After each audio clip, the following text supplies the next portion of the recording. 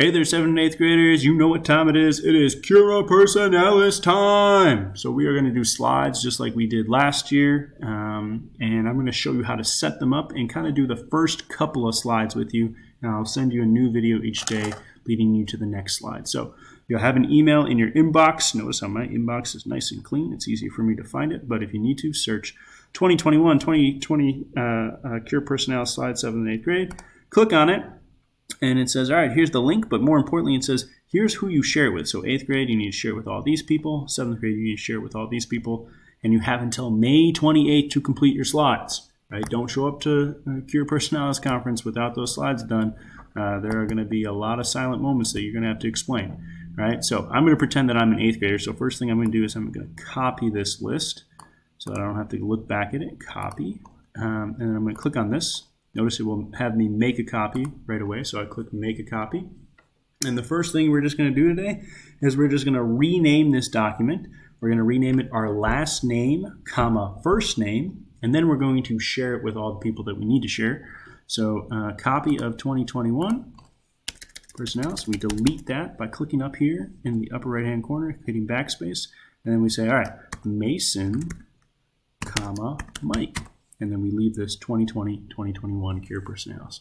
Then I go over to share, and because I already copied those names, all I have to do is click up here, Control V, or just copy it and paste it, and then make them editors and go ahead and send those off. I'm not going to do it right now, not to flood their inboxes, all right? So first thing we're going to do today is our title page, right? So it's easy, first and last name. So Mike Mason, delete that name, obviously. 2020 Cura Personalis. All right, let's insert a picture. So insert image, and then by camera. We all have cameras. If you don't have the camera, figure it out. Give me a thumbs up, a nice smile. All right, and then I just hit insert. Cool, there it is. We'll drag it over. Make sure it kind of gets over that circle there. All right, there we go. First slide done. Now the thing about this, the beautiful thing here is it's got all the instructions down here at the bottom. If you're ever on a slide, you're like, what am I supposed to do on this slide? Boom, it's right there at the bottom. So let's also do the opening prayer. So for the opening prayer, you have a couple of options here. You can either type out your own prayer, you can search up a prayer online, or you can record yourself doing your own prayer as well, right? Insert video, right? I'm going to go ahead and do prayer of generosity. So I've Googled it. And then clicked on images, and I've said, okay, I like this one. So I click on it, I say copy image, and then I come back over here, and I get in this text box, and I obviously delete all this stuff by highlighting it, hit backspace, and then I click again, and I say paste. And there's my image, and I just, kind of move it over, and this is the prayer that I will lead everybody in to start my conference, right? So welcome everybody, I'll make introductions. Hey, my mom's here. Mom, these are my teachers. I'd like to start with prayer. I'm going to start with prayer of generosity. It's on the screen if you'd like to follow along with me. And boom, I do it, right? Then the next and last thing I'm going to show you today is the next slide, which should look familiar. It's the examine, all right? So the examine is kind of a list of what you're grateful for. We're going to do 3 things and reasons why. Emotions, the message behind one of your emotions, and then some intentions. So I'm just going to do this kind of quickly here. First one, when I think back on the year, I'm definitely grateful for my mom and dad. I'm grateful for my mom and dad because they both provided me with a lot of advice during some difficult times, right? And if you ever notice how my during is gone, I'll just click enter right there and it will pop up. So if you just need to make this picture smaller, just click on it, move it around, or just, hit enter and the word will go to the next line, right? So you need 3 things that you're grateful for and reasons why. So think deeply, right? They could be, the things that give you peace in this world, the things that have given you love. They could be people, places, things. You're a 7th and 8th grader. Think deeply about it. Next, you're going to do emotions. So don't do happy, sad, mad. Notice down here, I've included this emotions chart for you. So if you click on it, it will give you an examine. You don't have to do this examine, but it gives you this emotions chart. So let's say at some point I was feeling happy, right?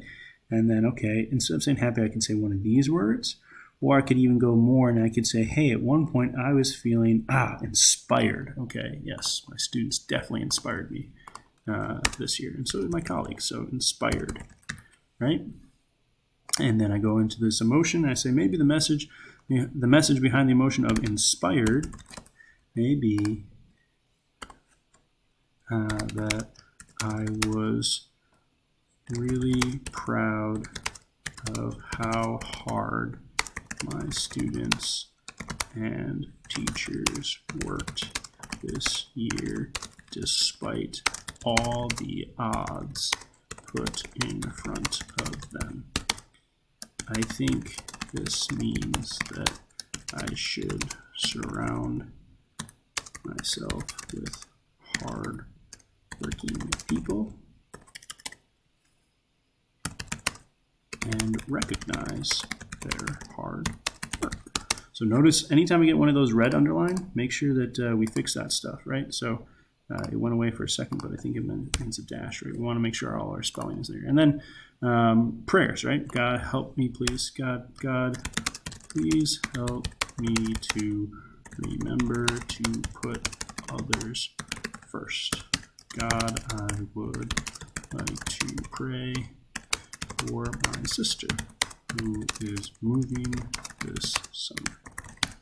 And again, see how that word summer's gone? So I can go to the front of the word and hit enter, right? And go back and hit enter again.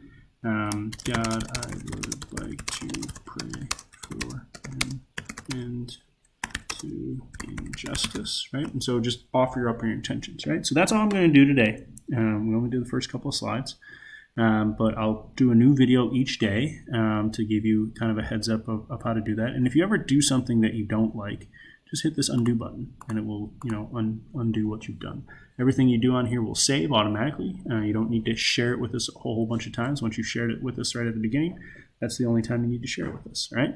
So try and finish 1 through 3 today, just like I did, and you'll be on a good pace and be ready to go come May 28th.